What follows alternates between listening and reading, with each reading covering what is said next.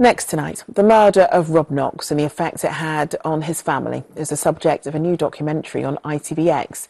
The aspiring actor was stabbed to death in Sidcup just days after filming his breakthrough role as Marcus Belby in Harry Potter. Today, his father told ITV News he hopes sharing their story will get people talking about knife crime. He's been speaking to Colin Knox.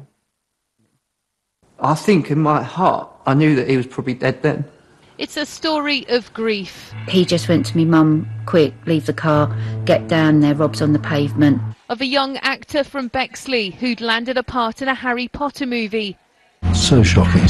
He was a very easy and naturally talented guy to work with. And it's a story about knife crime, of an 18-year-old stabbed to death, and the rising numbers of young victims just like him. Rob's dad told me he hopes the documentary will get people talking. Most people are saying, well, it's just another death. They've become immune to it. It's another one, it's another one.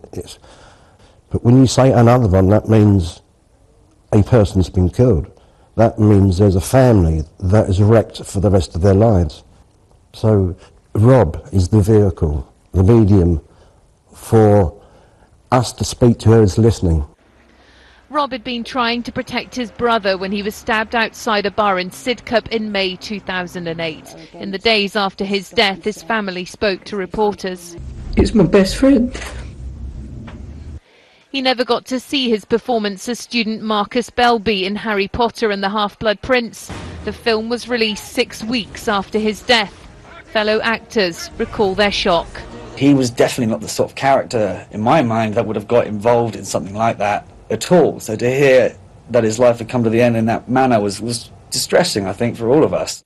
We thought it was very important to include as many of the cast of Harry Potter in there as possible, because we knew that going forward the strength would be, we would have to play to those tabloids back in 2008, the Harry Potter actor.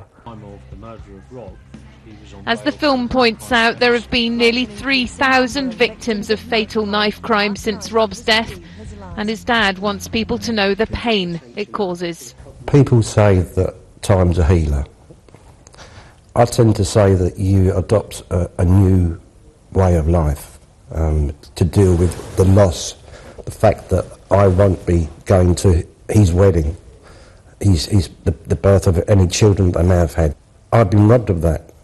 And it's actor Ray Winston who enforces the simple message. Whenever. I wish it'd all stop tomorrow, but I'm afraid that's not going to happen. It's just getting worse. When's it all going to end?